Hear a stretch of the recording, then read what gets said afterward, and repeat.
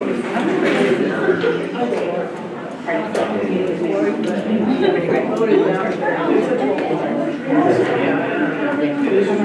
everybody, we're going to get started actually because we've got a full house here, and please join me in welcoming our panelists today. My name is Professor Suzanne Kim. For those of you who don't know me, I'm on the law faculty here. I'm the founder and director of the Rutgers Center for Gender, Sexuality, Law, and Policy, which I do collaboratively with many other colleagues at the law school and throughout the university, as well as many students. So we're pleased to present here this talk entitled Bearing Faith, the Limits of Catholic Healthcare for Women of Color. And our speakers today will be presenting a new report that they released by the Public Rights Private Conscience Project and Public Health Solutions by that title. And the report is quite groundbreaking and very vital in its focus, which is about the rules that govern care at religiously affiliated hospitals and how that affects access to reproductive health care for women of color, with specific impacts in New Jersey, and our colleagues will talk about that. So let me take a moment to thank the co-supporters for this event, and I'm very privileged to be able to thank the Public Rights Private Conscience Project at Columbia Law School, as well as co-supporters the Rutgers School of Public Health, the Center for Health, Identity, Behavior, and Prevention Studies at the School of Public Health, the RU-Newark American Studies Program, the Rutgers Center for Security, Race, and Rights, the Rutgers University Newark African American and African Studies Program, and the Rutgers Law Immigrant Rights Clinic. So I'll take a moment to introduce our illustrious speakers today. Because they are so accomplished, I want to make sure that I reserve all the time that they are due for their discussion. I'm not going to state every single accomplishment they have achieved because we'd be here all day. But first, let me start with Elizabeth Reiner Platt. Ms. Platt is the director of the Public Rights Private Conscience Project at the Center for Gender and Sexuality Law at Columbia Law School. Before joining Columbia, she was a staff attorney at MFY Legal Services Mental Health Law Project, and after graduating from NYU Law School, she was a Carr Center for Reproductive Justice Fellow at A Better Balance, which actually is one of the places where you can do an externship through the Rutgers Center for Gender, Sexuality, Law, and Policy.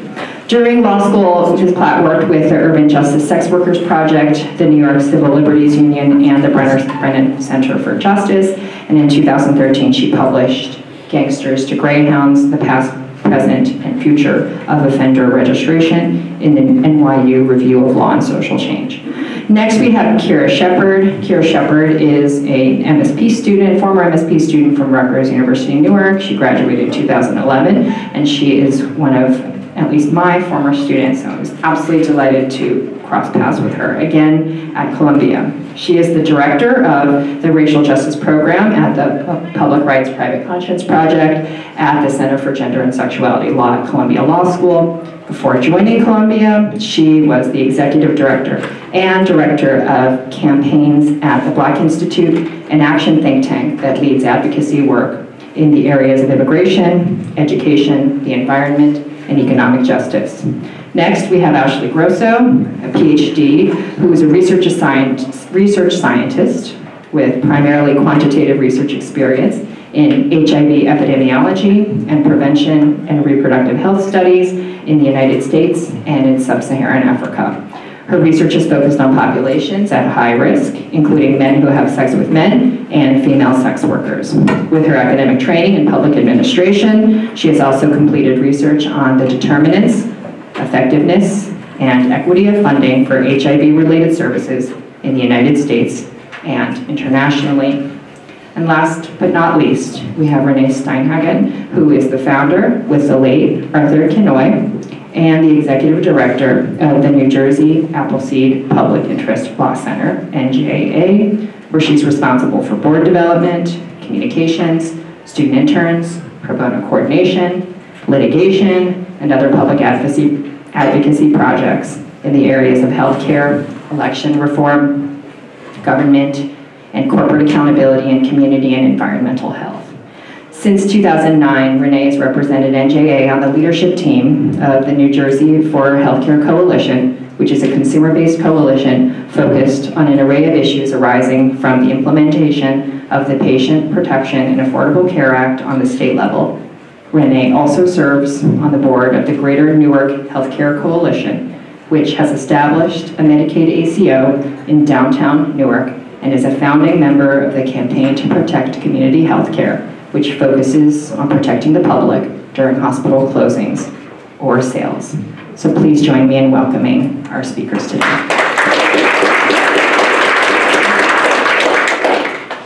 Thank you for that great welcome, Professor Kim. I'm honored to be welcomed by you, and I'm super happy that we reconnected recently, and since then Professor Kim has supported me in numerous ways in the work that I'm doing now. As a Rutgers Law School alum, I'm super happy to be here right now with all of you, and I'm super happy to be joined here by Dean Barbara Weather, as an MSP alum. Thank you for being here, Dean Barbara Weather.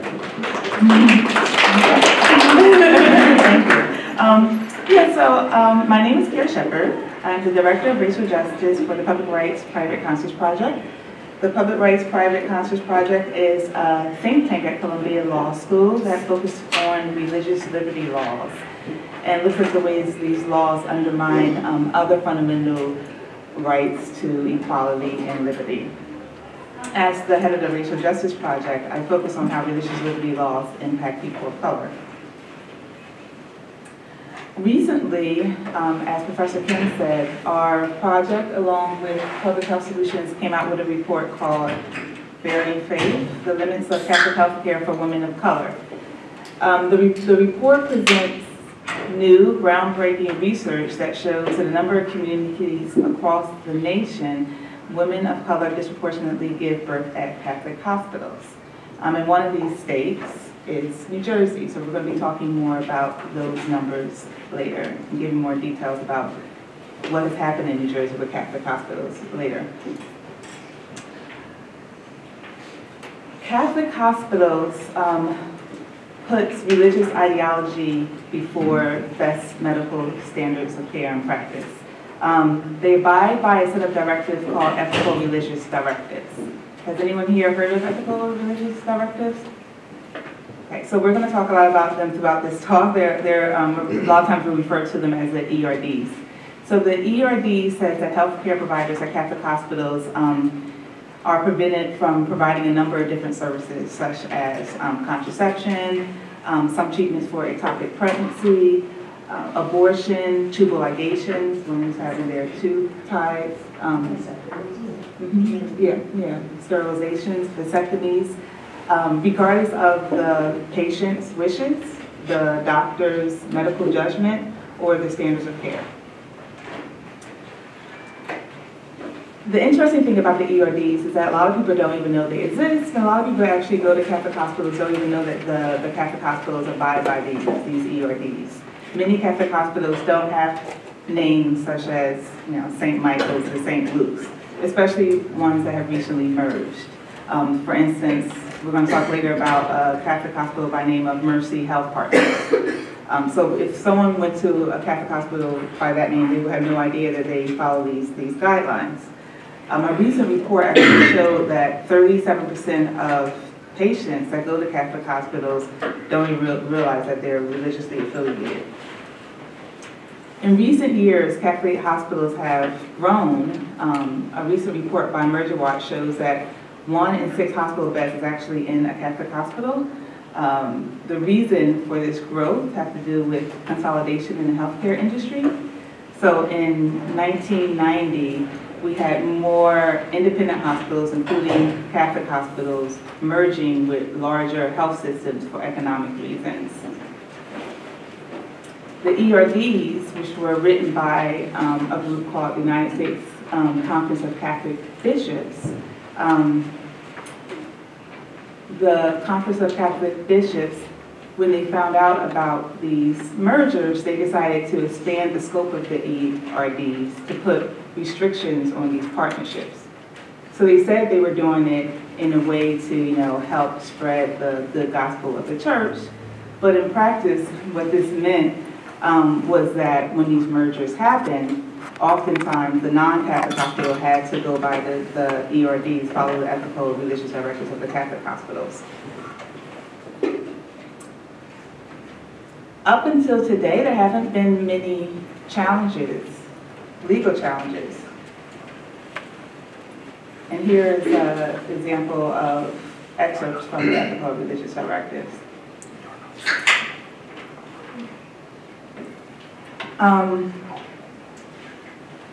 Up until today, there haven't been a lot of legal challenges to the ethical and religious directives, but one particular case that a lot of people know about is the case of Tanisha Means.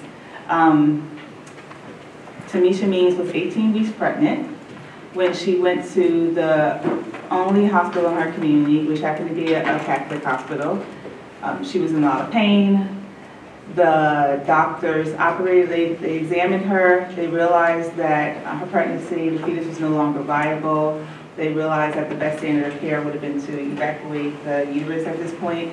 But nor did they inform Tanisha Means of this. They didn't tell her she should go to a different hospital. They just sent her home with a pain reliever. The next day, she went back to the same hospital, and they examined her again and realized she had an infection, and she was on the verge of a condition called a life-threatening condition known as sepsis. They still just sent her home. Later that night, she came back to the hospital and she was miscarrying, and then they had to attend to her. They continued to send her home because at the time they detected a fetal heartbeat. So under the directives, that's considered an abortion. So, but they didn't even give her any idea of what was happening to her or why they were treating her the way they were treating her. So luckily for her, a woman working at the hospital at that time told her she should talk to someone at the ACLU, which she did. The ACLU brought a negligence claim against the hospital. They brought a negligence claim against the United States Conference of Catholic Bishops, who wrote the ethical religious directives, and against the chairs of the Catholic health ministries who required the hospital to abide by the directives.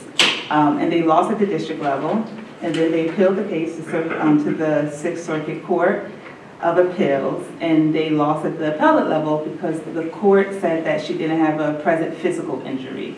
Now, she was in a lot of pain, yeah, but they just said it just wasn't enough. She doesn't have a present physical injury, so nothing, she lost the case basically. Interestingly enough, and the reason that we're here is to talk about how these hospitals, how these directives impact all women of color. There's a number of hospitals in New Jersey, and the situation is that a lot of people just don't know that these hospitals abide by these directives, and they don't know when they're treated like that. It's like similar to Tanisha Means, that it's because of the ethical religious directives. In our report, we highlight the story of a woman named Lori Bertram Roberts, who was 18 years old, uninsured, similar situation as Tanisha Means. She was like 12 weeks pregnant, went to the only hospital in her area, wasn't even given a pain reliever, turned away twice. Third time, she was at home hemorrhaging. She passed out on her bathroom floor. They had to call the ambulance. They finally brought her back to the hospital. She was 18 at the time. She didn't know 2 years later that it happened to her because of the directives. So we think it's really important to educate people about the directives.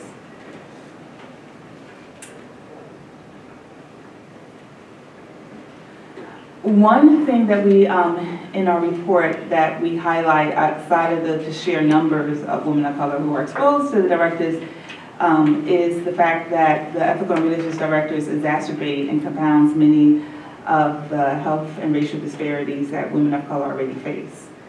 So a number of you might have followed the ProPublica NPR investigation about maternal mortality in America. If you haven't, you should. But in that investigation, they talk about how healthcare disparities facing women of color, especially Black and Latino women, is a huge issue, with Black women being 3 times more likely to die during childbirth. So realizing this, when we wrote the report, we really wanted to focus on how these directives kind of just restrict women from accessing the care they desperately need when they need it the most, during childbirth.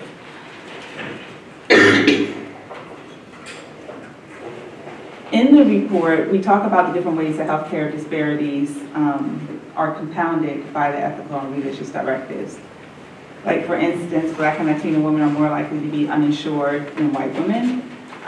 If you're uninsured, you're not going to receive the prenatal care that you need. You're just not going to receive the health care you need, period. And if you don't receive care that you need, then there's a higher chance you're going to run into pregnancy complications such as Tamisha Means and Lori Bertrand Roberts. And in such a case, you're going to need the best type of reproductive health care, and you're not going to receive that at a Catholic hospital.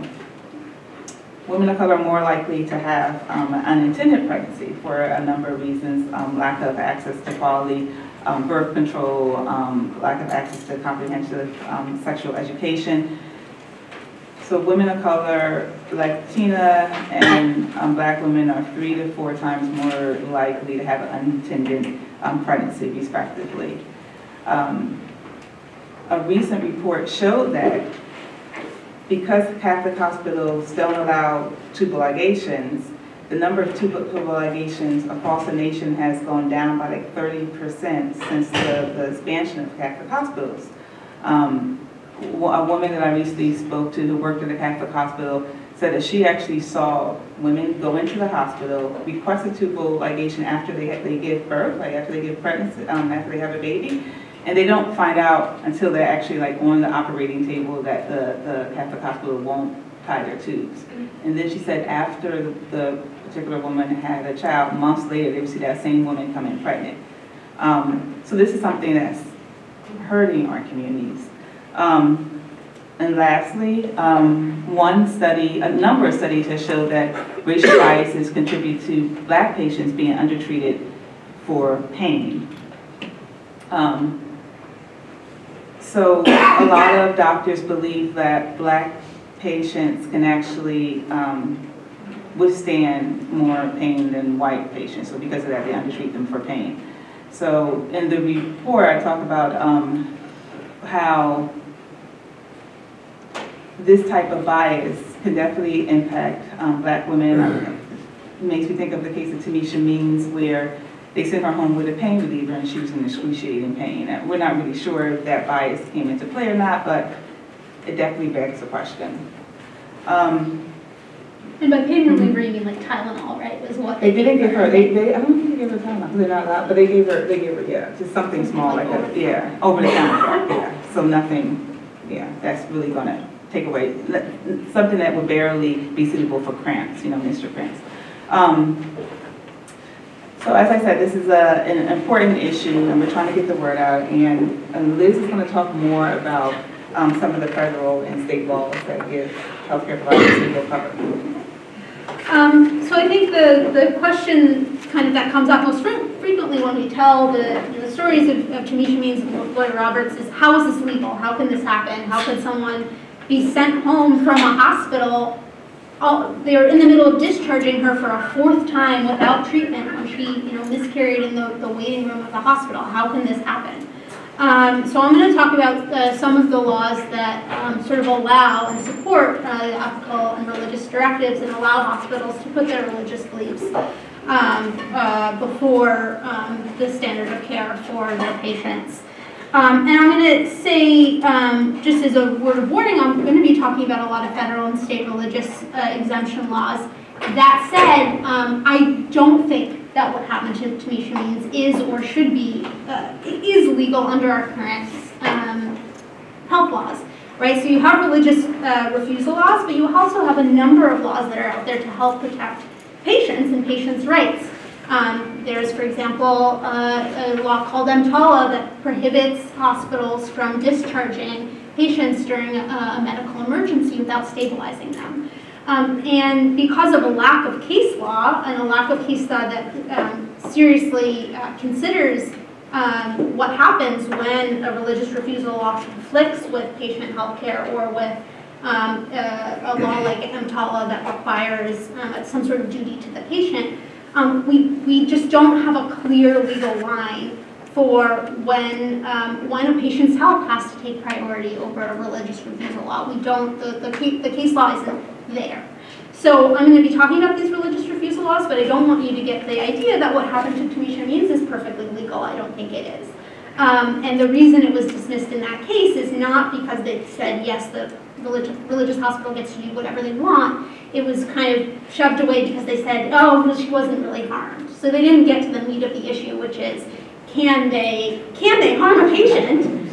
I know, I mean, that's ridiculous.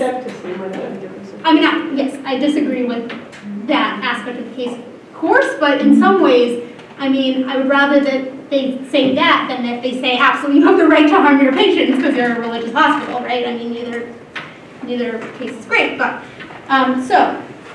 to outline then some of the religious refusals laws that do currently exist, we have shortly after Roe v. Wade, Congress passed the Church Amendment. It's not named after churches, it's named after Senator Frank Church.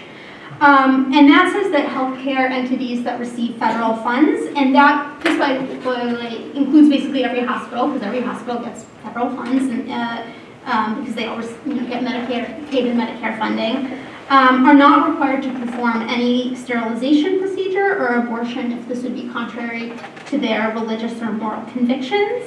And that entities that receive these funds may not discriminate, and I think that's a strange word to use, but we can talk about that later, may not discriminate against healthcare professionals because they have performed or because they refuse to perform sterilizations or abortions where this conflicts with their religious or moral beliefs. Now, at first glance, if you don't think about it too hard, this almost seems balanced. Well, healthcare entities, they can't discriminate against you if you have performed an abortion or if you won't perform an abortion. But actually, it's really a one-sided right, because a Catholic hospital can forbid any of its employees from providing an abortion, and a lot of abortion docs, if you talk to them, it is their religious and moral beliefs that are driving them to provide abortion care. And particularly if you look at a case like Tamisha Means, I think many providers would say it's part of my religious or moral beliefs to provide care to a patient in need. However, in that scenario, the religious beliefs of the entity of the hospital take control, and they can forbid doctors from providing abortions or sterilizations regardless of the religious beliefs of the provider. If you flip it, however, what they can't do is they can't discriminate, they can't refuse to hire someone because they provide that kind of care outside of the scope of their employment. That's not to say they never do discriminate on that basis, but theoretically one could bring a claim saying we're not, you could say like you can't discriminate against someone because they moonlight at Planned Parenthood, let's say.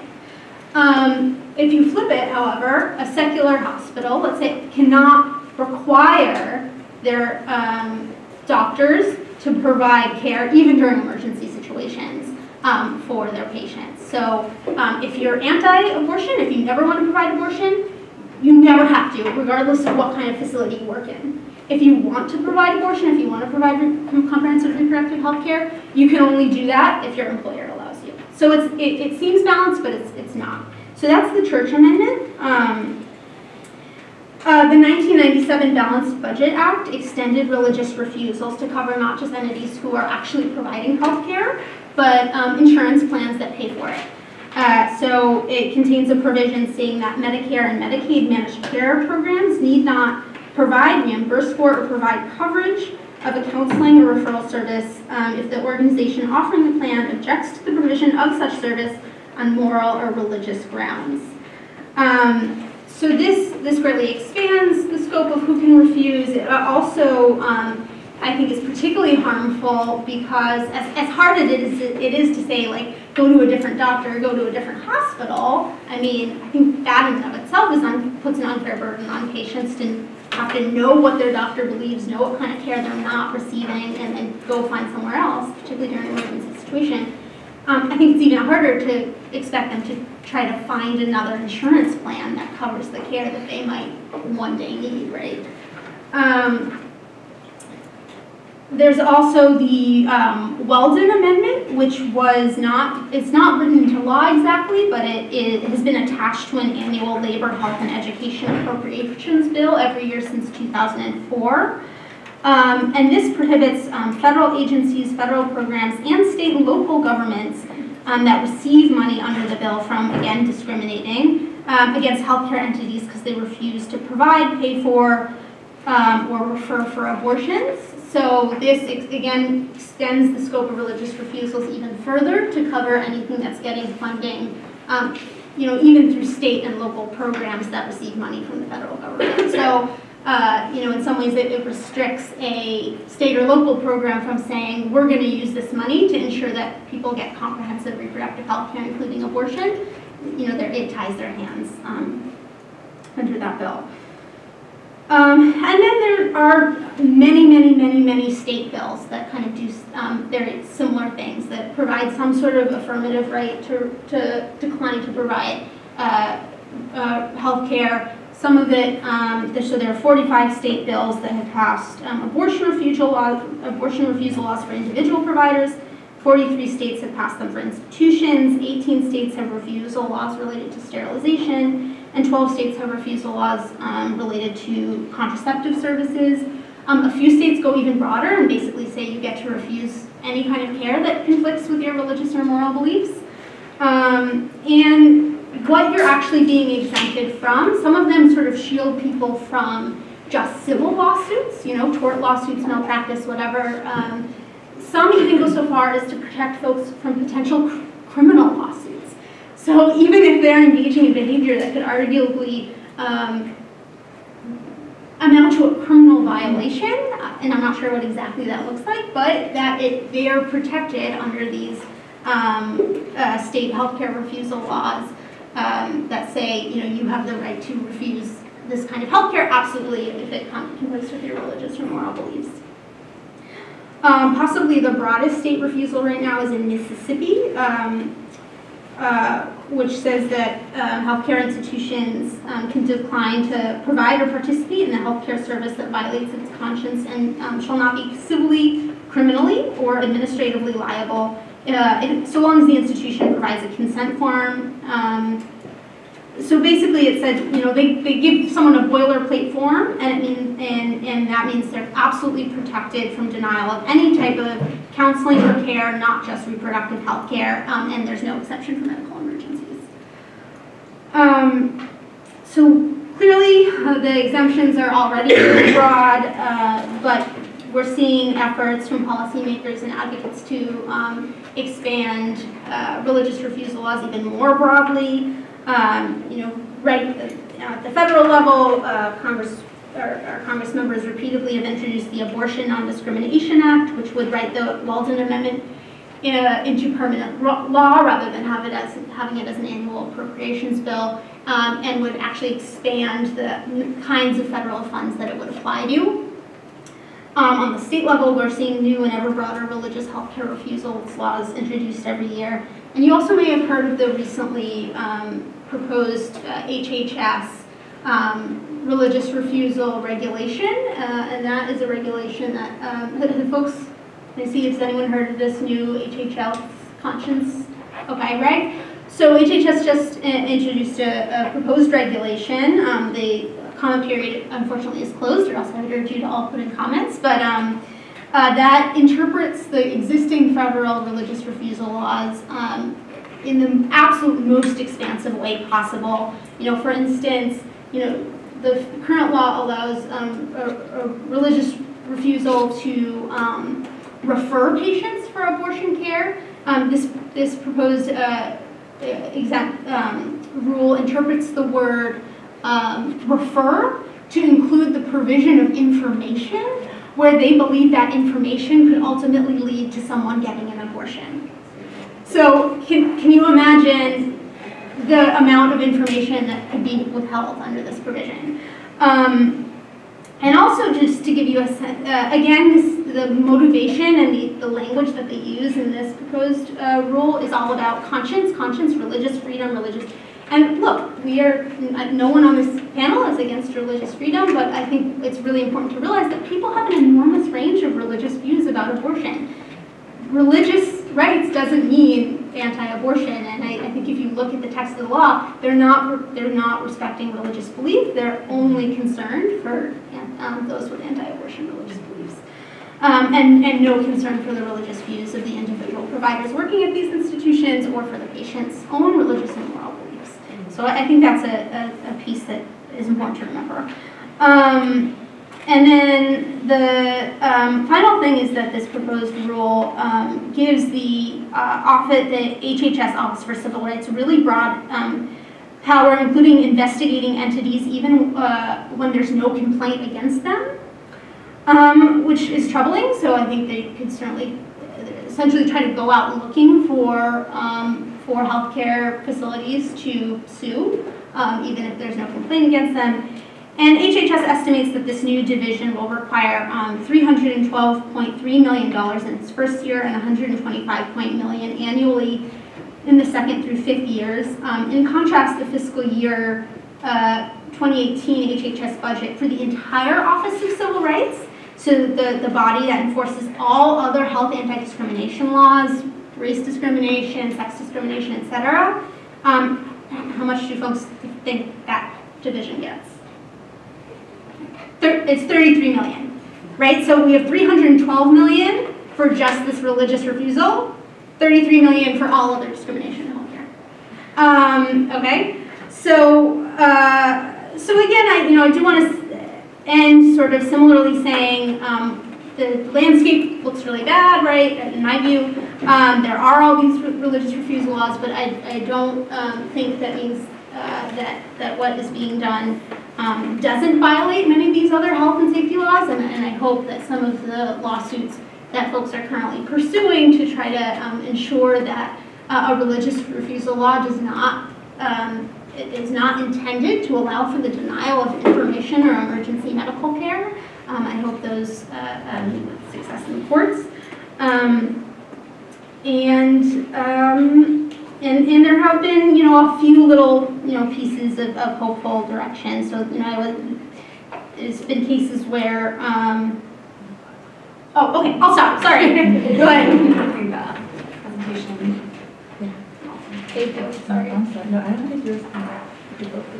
Oh, okay.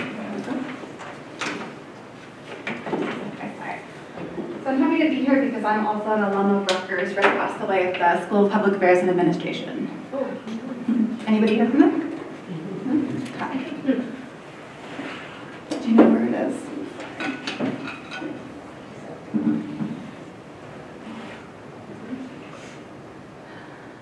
Oh, yeah.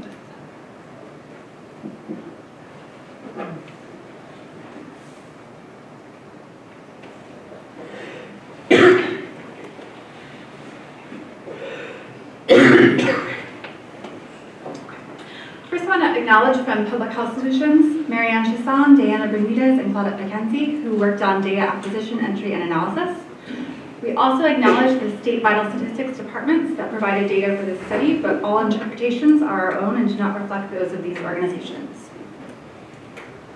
As a quick overview of this presentation, I'll speak briefly about prior research on the topic, talk about how we obtained and analyzed vital statistics data, present results from across the US and also from New Jersey specifically, and mention some areas for further research.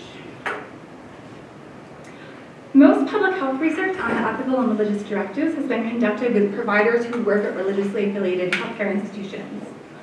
This research has found that many Catholic hospitals do not describe on their websites what services are restricted, and providers also report that referrals are not always provided to women to secular hospitals providing these services, consistent with what this was suggesting.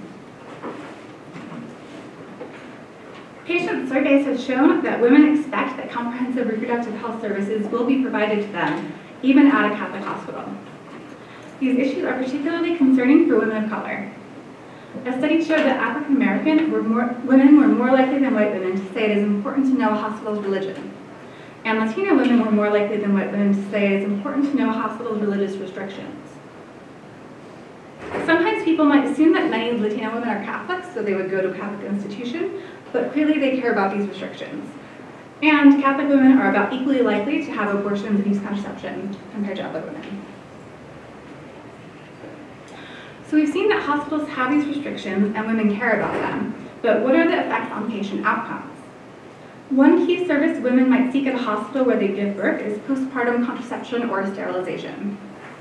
Research has shown that when one particular Catholic hospital stopped providing postpartum Depo-Provera for non-contraceptive reasons, not surprisingly, pregnancy rates went up among adolescent and young women.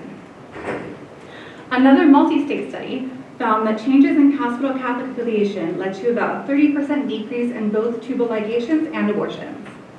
Again, we see disproportionate concerns for women of color and that those most affected were Hispanic women. But we wanted to know whether women of color were not just more likely to want to know about these religious affiliations and restrictions, but whether they were more likely to access these health systems for care. So our research question was, are women of color more likely to give birth at a Catholic hospital than white women? We use giving birth as a proxy for accessing reproductive health care because the data are more readily available than data on other procedures such as miscarriages. We also assume that women are giving birth at a hospital that is geographically close to them and accepts their insurance, and this would likely be the hospital where they would seek other types of care. We asked states for the number of births at each hospital to non-Hispanic white women, non-Hispanic black women, Hispanic women, and women of any other race. We define women of color as any race other than non-Hispanic white. 33 states and Puerto Rico provided data from the most recent year available, which varied by state ranging from 2013 to 2016. New Jersey's was 2015.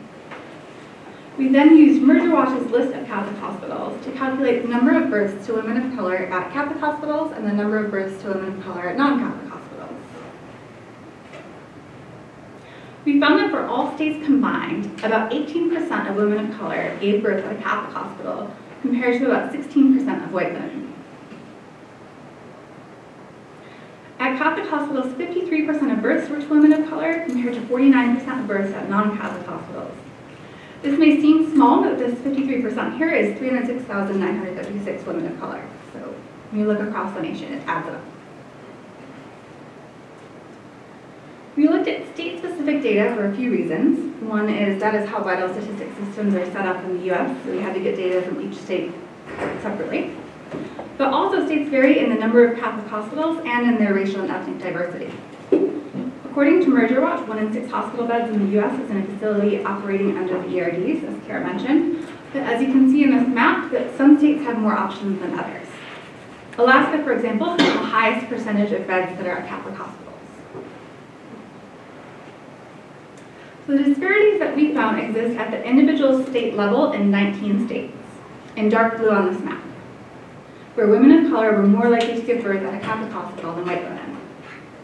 You can see that this doesn't completely match up to the map of where the most Catholic hospitals are located. So both New Mexico, which had only 1 Catholic hospital, and Wisconsin, where 1/4 of the birth hospitals are Catholic, have racial disparities in births. The disparities were also not completely due to the demographics of the state. For example, Maine is one of the least racially diverse states, yet it had the 3rd highest disparity.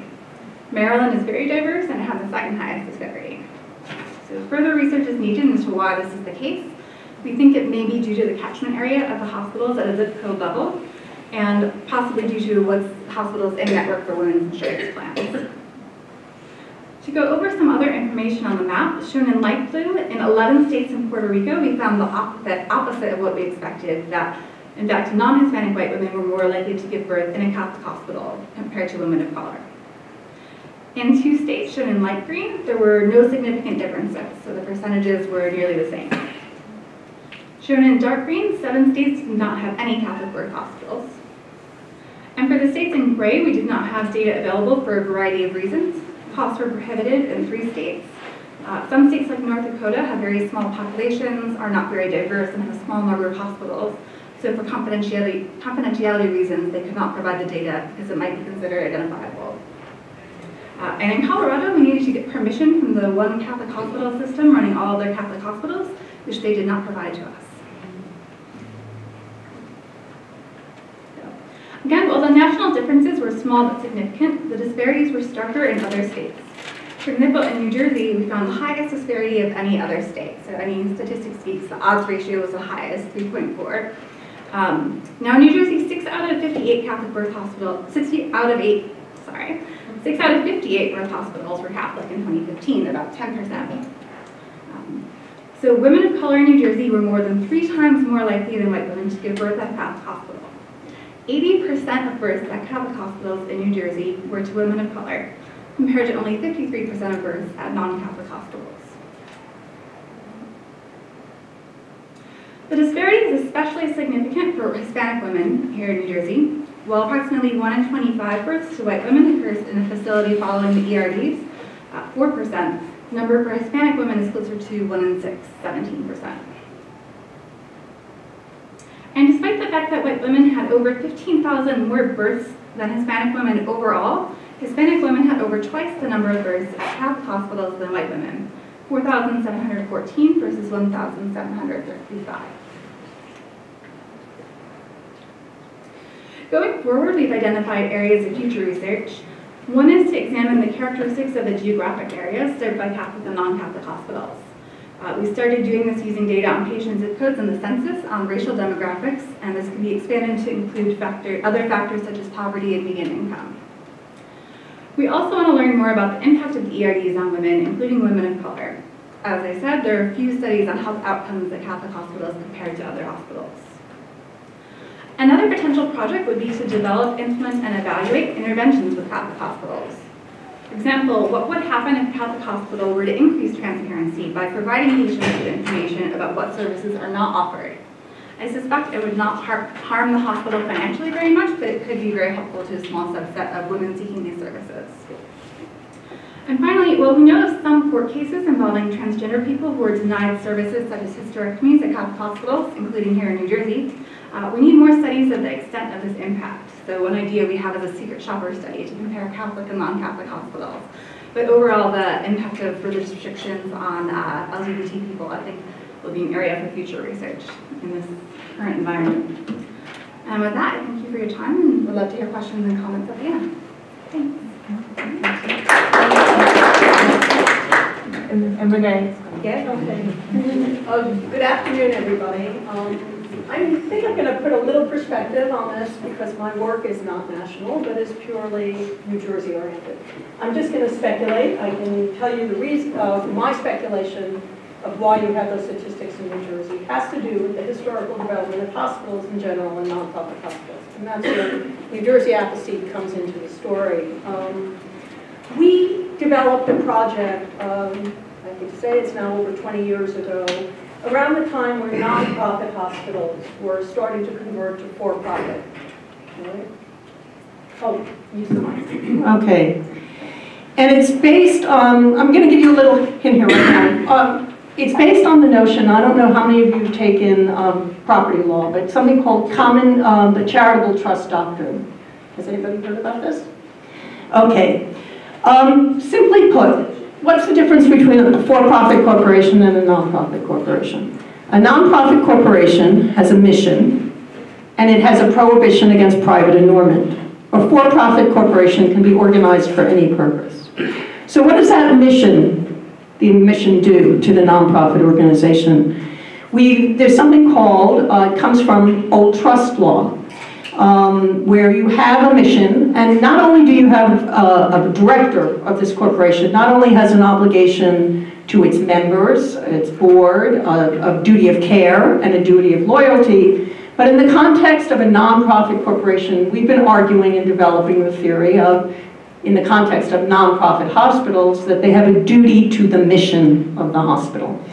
So what happens when you no longer can fulfill the mission of your organization? The old trust law said the money goes back to the donor unless there's something, what we call a side prey doctrine, as similar as possible, the purposes of the hospital. So that has resulted in New Jersey and some other parts of the country of where when a nonprofit hospital goes to a for-profit, the full fair value market of that hospital has to remain in the nonprofit sector dedicated to that hospital. I'm going to leave you. So it was with this concept of charitable trust, mission, that I ventured into the world of Catholic and the EDRs, okay? New Jersey, and I'm just going to say in the context of how did I develop an advocacy position. In New Jersey, unlike many other states, the Attorney General is not considered what we call the exclusive enforcer of charitable trusts. In most other states, and in many states where these issues have arisen, people are denied standing to even make the challenge about how the hospital operates or what the hospital's doing or whether it's entering into a sales contract or because the Attorney General in that state is considered to be the exclusive enforcer of charitable trusts. City of Paterson versus Paterson General Hospital is a Supreme Court case here in New Jersey in the context of a Paterson General Hospital moving out of Paterson, moving to what I have now figured out to be Passaic and turned into Passaic General Hospital. And it was a challenge happened by community residents saying, you're abandoning us, you're abandoning our mission to this community. And in that case is where the court really said, the community has standing to bring this. New Jersey's not an enforcer. So here I had this standing ability to do. And lo and behold, so I wanted to say, if anybody's interested, that case, and I didn't write down the site since I didn't want to be pedantic here, is a very interesting case where the judge is sort of saying, what's this like? It's like a regular corporation, it's a nonprofit corporation, is it like a trust? What are the level and the scrutiny of fiduciary duties? And so it's a very interesting case. He came up with this balance and said, charitable corporations, charitable nonprofit corporations, they're a little bit like trusts, they're a little bit like corporations, but you have a fiduciary duty to the mission. So in that context comes in my door, and a lot of what you have to understand about advocacy and the reason for education here is a lot of this is networks and who you know.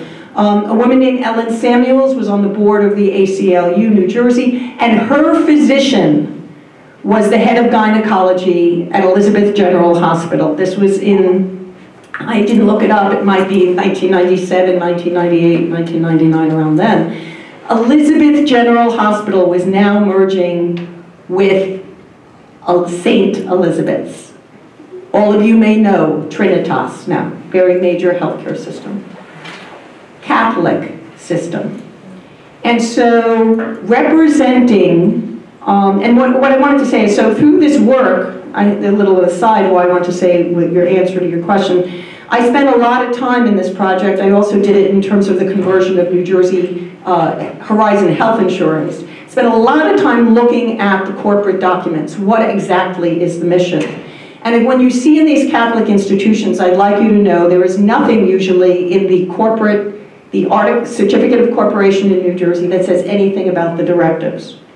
All right? The mission does not say anything about the directives. Maybe in the bylaws of the organization will they say that they're governed by the directives. But what you will see is the notion of healing, the notion of the mission of Jesus and healing and the poor. And so what you know from a geographical point of view of New Jersey and how hospitals developed, mainly in northern New Jersey, they were developed in, a lot of these hospitals are late 1800s, and they were Jewish, Catholic, very few secular. It's very interesting. And so what you have is the hospitals remaining in the inner cities, even the smaller inner cities, whether it was what was remaining in Orange, at one point was a Catholic institution. Orange Memorial Hospital was a Catholic institution. Newark had St. Mike's, St. James, Columbus. Trenton had Our Lady of Trenton has St. Francis. Trinitas monopolizes Elizabeth. St. Mary's is the only hospital left in Passaic after a Jewish hospital and a secular hospital disappeared. So what you have, Passaic County itself, which is a high Hispanic population, does not have a single secular hospital. St. Joe's Health System and St. Mary's dominate. So that might answer some of why are women of color being serviced in Catholic hospitals in New Jersey. It's a function of geography. So I want to tell you, in Elizabeth General, I went to court, I represented the head of gynecology, and I represented some of his patients. And under the charitable trust doctrine, we were able to create what you call a charitable trust settlement. That was money put aside, was given and monitored and dispersed and held by Planned Parenthood. I think at that time, I don't understand the dynamics of that, it was headquartered in Morristown. And that charitable trust settlement stands today. It was to subsidize abortion for women of low income in the catchment area of Elizabeth, to provide transportation services for them to be able to go to hospitals. And it was a very interesting issue, because right then and there, I became aware of the issue of referrals, and it was mainly in the context of HIV counseling. Elizabeth General Hospital had a very strong program of distributing condominiums and dealing with HIV patients, and that was going to end. And I can just tell you, in the settlement discussions, I was put aside to deal with that, and whether it's accurate or not, I was told, don't worry about it, the sisters in St. Elizabeth will deal with it. So that's just something I want to just bring up here. There seems to be, from a practical sense, though not on a formal sense, a distinction between Catholic hospitals that are directly operated under the guidance of an archdiocese or the Pope directly, and some of these other orders that emerged out of medieval times of nurses that were midwives. So I can't tell you if that was true or not true. Following our victory in Elizabeth, we brought a similar case. When Rancocas Hospital, it's located near, I took the Garden State, it's down south sort of, around Camden, was being purchased by Our Lady of the Lords.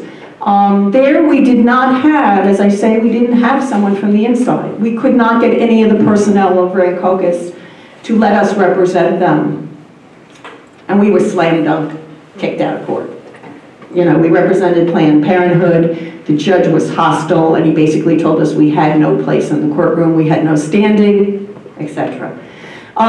Similarly, before, at that point, I was contacted by the head of gynecology at Christ Hospital. Now, just so you know, Christ Hospital is not a Catholic institution, so your name cannot give you away. Christ Hospital is run by the Archdiocese, Canterbury Archdiocese, it's a Methodist sort of hospital. They were being merged with Bon Secours, the Sisters of Bon Secours, which is a Catholic institution. Bon Secours was buying Christ, and it was buying something called St. Mary's in Hoboken at the time, which had already been a Catholic institution. Long story short, it's a very interesting transaction. It was negotiated that they did not merge totally. There was a holding company, and the two institutions had separate, and Christ was allowed to operate not governed by the directives. But it agreed not to do abortions, but they created an abortion site off campus down the block. They continued to do tubules. We were very satisfied. I remember Lenore Lapidus was her name at the women's program and at the ACLU. This was a good settlement, it was a good deal. It didn't last long, and some people say it was a divorce that happened. Bon Secours left the state. Some people say it was because they continued to do tubules at Christ. You know what I mean? So that was not that. Also at this time, Wayne Hospital was sold to St. Joe's Hospital by Barnabas. Barnabas, also not Catholic, St. Barnabas, not a Catholic institution. And we negotiated a charitable trust on behalf of the Planned Parenthood of Patterson that also continued to subsidize work for low-income women, and etc. Then happened a law called Community Healthcare Assets Protection Act, which New Jersey Appleseed helped write and get passed, which governs all conversions of hospitals. So post-CHIBPS, what's good about, I call it CHIBPS, is it codifies the right of standing for the citizens to participate in the hearing. So now we have Passaic Beth Israel, previously who had purchased Passaic General, which I think was the general from Patterson case, purchased by St. Mary's. And we held up the approval. Appleseed held up the approval until we worked out that patients would be referred to, at that time, a women's center at what was Barnard Hospital. Barnard Hospital, very interesting to know, was established in the late 1800s by a wealthy Jewish textile, German Jewish man, and he actually put into the land covenants non-discrimination in terms of hiring, non-discrimination in terms of patients, and a general, you have to serve everybody and provide them everything. And for years, that covenant prevented the merger of St. Joe's Hospital and Barnard, because Barnard, they could not sell that hospital to a Catholic institution because of the land restriction that Mr. Barnard put in there. Unfortunately, Barnard has since closed, and my understanding is that there's outpatient surgery going on in there by a bunch of physicians. They were the main providers of abortion and tubals in Passaic County. Again, Passaic itself, high Hispanic population, Patterson, large people of color. There is no hospital that provides these services. Now, I also want to just add, as I finish the story here, the directives also affect end of life. And that's a very important thing. As more and more people are choosing to develop living wills and trying to take control over their health care, the Catholic health systems, the EDRs, do not let them respect end of life directives. So that's just another aspect of this. This has to do with when you're dealing with HIV patients, just generally for you to know that. Interesting enough, and I'm going to go to the other side, these are post-CHIBPS. St. Mary's in Hoboken was going to close, and I'm going to leave the politics out of it. It became a public institution. And therefore, we went from an institution with directives to an institution without directives. We had here in Newark the closing of St. James and Columbus Hospital, and I would like you to know, due to the advocacy, Appleseed, our awareness of the directives, etc., what was worked out was prenatal women maternal health for patients in the Ironbound in St. James, went immediately to Beth Israel in the South Ward. People from the North Ward that were previously served by Columbus get their health care now from Clara Moss. So in one sense, in Newark, we have isolated St. Michael's, and again, their statistics will have changed, but right now I would rest assured that most women in Newark can receive their health care in a secular institution. Just to add, there was only one birth at St. Michael's in the ER. Okay, in the ER. So, I mean, I don't know, but that was just my hypothesis. But I'm going to tell you a story about St. Mike's. It's St. Mike's and St. Mary's and St. Clair's, which is in a suburb of New Jersey, were sold to Prime Healthcare for profit. And Prime agreed to accept the directives. That is, Prime's a major actor nationally, and I think that should be looked at. They go into urban hospitals. They've been going in Rhode Island especially. They buy Catholic hospitals, and how they outbuy other people is they agree to accept the directives, even though they themselves are a secular nonprofit. We have tried, Merger Watch and myself, we have tried.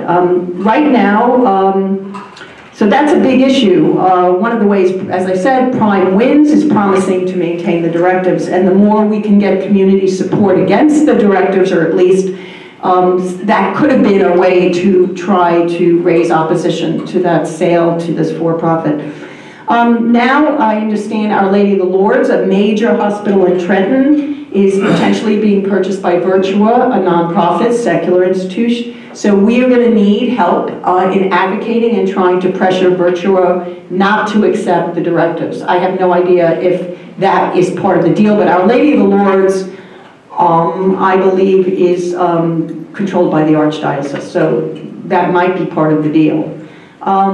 So I just want to say to you that the change in mission and the discussion about the mission is an important thing. It's very difficult in the context of, let's say, Passaic Beth Israel, which was a Jewish hospital. I had a hard time trying to understand what did it mean to be a Jewish hospital? What did it mean to be a Methodist hospital? It really became historically to fight discrimination against physicians of those theologies. And in practice of medicine, other than the Catholic institution, or if there was a Christian Scientist church, hospital, I don't know, it seems that the Catholic directives, from my perspective as someone who advocates through the lens of change of mission and advocates for continuity of services when there's a change in mission, the Catholic institution is the only one who you can directly translate it into services versus not services. Do you understand that there are clearly delineated services that Catholic hospitals will not provide, including referrals, including information about your situation, and including having to do with reproductive services, having to do with choice of survival. Between, if you are in a situation between it's your life or your fetus's life, they will not give you a choice. And end of life. So I just say that in the context of New Jersey, these issues, the more we educate people, in the context of change of ownership, we have a space there to raise these questions and advocate and bring more information to the community being infected when they're faced with a Catholic hospital, only having a Catholic hospital in there. And I guess it would be from now a major place, if as we go forward, would probably be in the Elizabeth area, where Trinitas is the sole provider of care. Thank you. And in Passaic. Thank you. So just being conscious of time, I realize we're out of time. We want to take 10 minutes for questions, and before questions, I just want to quickly say there's 11 Catholic hospitals in New Jersey. One thing that we're trying to do at Public Rights Private Conscience Project is work with local reproductive rights groups, LGBTQ groups, to push for proactive legislation that would prevent healthcare providers from refusing critical services. So if anyone's interested in working on a project like that, please speak to me after this talk. Okay, and now we're open for questions. Just a kind of a quick question. I don't know if I missed it, but is there kind of nationwide? I know it'll be different state by state, but do we see that there are more Catholic hospitals than there are secular hospitals in most places, or is that? In most places, I mean. I was going to say, no, I don't know of anywhere where there are more. So it was in Alaska, it's about almost 50% are Catholic, but there are, I believe, 75 or so communities where a Catholic hospital is deemed the sole provider in the area, which is based on distance and driving times. I guess I'm having trouble understanding the purpose of Catholic hospitals, and also like why they're able to, I guess, legally and even policy-wise, able to push these doctrines and kind of dictate how women or people in general accept healthcare. Sure. Well, no, I mean, there's, I think there's of course, there's no constitutional right to healthcare, unfortunately, and there is a constitutional right to abortion, but not really to access abortion. I mean, it's become almost this theoretical right that has been, I'm sure you're aware, chipped away and chipped away and chipped away at from the moment Roe was decided. You know, there are, you know, tort laws and other laws that do ensure, you know, some measure of protection for healthcare. And I think, as I said, like, it has yet to be seen what a court is going to do in the event that there's this clash of rights where we see someone where they can't make this kind of silly argument that this person is actually not harmed, right?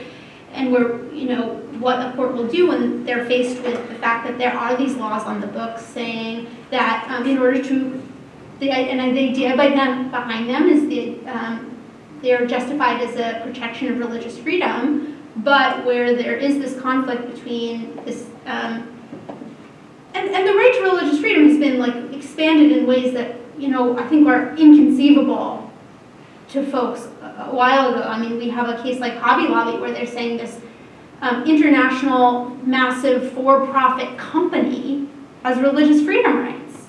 I mean, that's not kind of the traditional way we think of as the right to free exercise of religion. So now, you know, we're having this expansion of protections where you're seeing this massive entity, this massive hospital system that's providing health care to an entire community, if not many communities. And it's being used to allow them to refuse something that is part of their core mission, which is to protect people's health.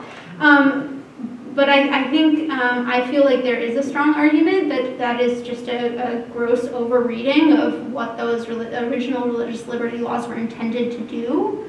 You know, they're really, the first wave of them were really intended to protect this, you know, individual doctor who doesn't want to, you know, perform an abortion. But they've been so vastly expanded that I feel like the way that they are being interpreted by Catholic hospital systems and by the ERDs is just grossly overexpansive, and that individual, you know, tort law and other healthcare protections should override those. I feel, I'm going to answer you. You started out saying, what's the purpose of Catholic health systems? And I feel in good faith in defending the Catholic health care systems were many often created in a vacuum when there was no health services to people. Okay? They have a history, and the sisters that you meet running these organizations will espouse their commitment to the poor, the downtrodden, and the vulnerable. And they have a mission of healing and providing care. They have a different concept of what that care is going to be, all right? It is not like they're there to deprive people of their health. They have a different concept. I mean, the same way, I'm not going to, you know, we had major debates when I lived in Calcutta, like pro-Mother Teresa, not Mother Teresa. You know, she picked up people who were dying in the streets so she could bless them before they died, and she didn't provide any health care, all right? These institutions have a long history. They are coming into conflict with a more secular view of what constitutes treatment, what constitutes a proper care for women under certain circumstances, and they have made decisions, philosophical decisions, that they are going to, that they do not consider this proper care. So I think that's the issue of, you know, when you talk about liability. What's the proper standard of care, number one? And then if they do not provide the proper standard of care, then there's issues of liability. At best, and I don't know, you know, we hear horror stories, but my understanding, probably many institutions will inform people and refer them to someplace else. Do you understand? It's not a matter that they're going to deprive somebody of care. On some cases, some institutions prohibit them from making referrals. And so what we're talking about in these other situations, it's unclear to me what the biases were that these women were treated and informed of what their situation was. So I just want to tell you that Catholic institutions, in their practice of religion, have played a very, very important institutional role historically. And as I say, the bon secours system, when I did some history, they started out as midwives in medieval France during the Revolution. So they were providing care to women who previously didn't get any care. Dean Barber, then over here.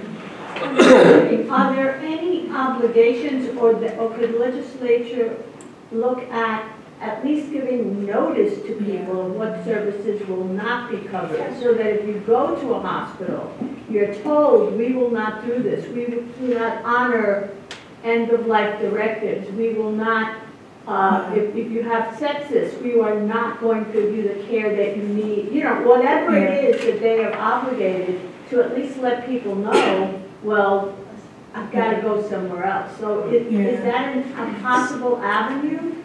That's what we're going to try to push for in New Jersey. And just in response to what Renee said, I mean, I do believe that, well, it's a myth that Catholic hospitals offer more charitable care than other hospitals.